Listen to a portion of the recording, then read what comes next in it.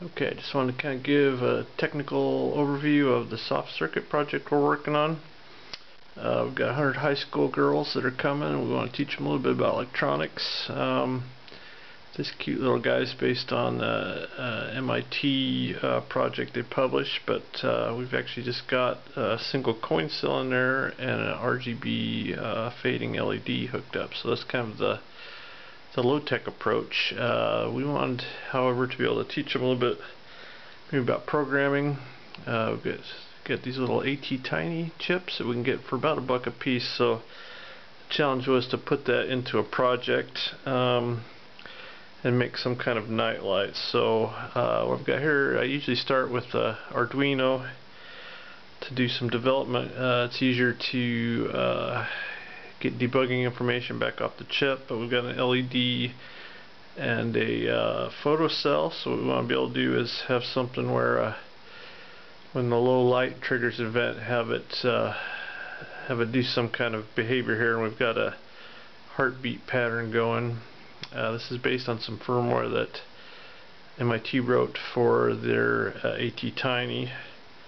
And I've got it going for just about 10 seconds here, and then you hit the light and it does it again. So that's how we started. The next phase was to move it onto a board on its ATtiny, and this is a little messy because you got to be able to program the chip. And for that, this was part of another project we worked on where we developed a little programmer, and this actually goes on top of the Arduino, and that allows you to program either like an Atmel328 if you want to put the firmware or a bootloader on another Arduino chip, or you can put your ATtiny in there, and then just selecting the jumpers lets you pick which kind of chip you do.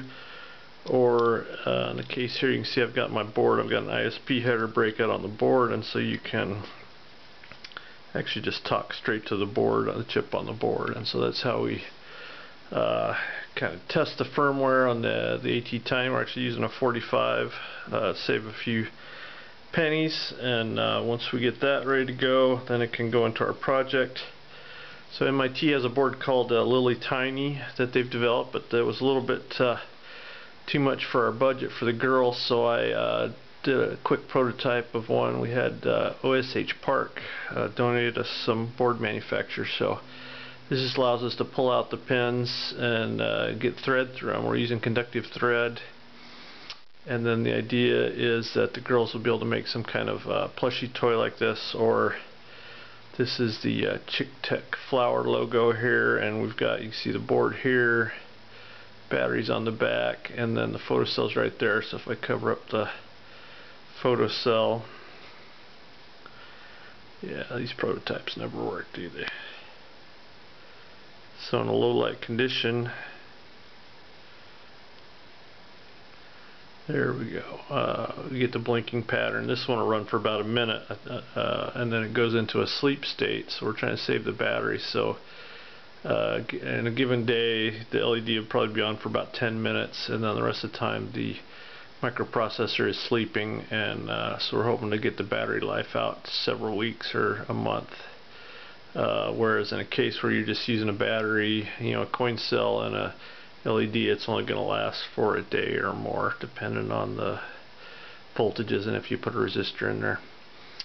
So I'm looking forward to it. It's been kind of a fun project to work on. I can't wait to see what the girls come up with. I'm sure they're going to blow us away with their creativity. But my creativity lies within the circuit design, I guess you could say. Alright, thanks.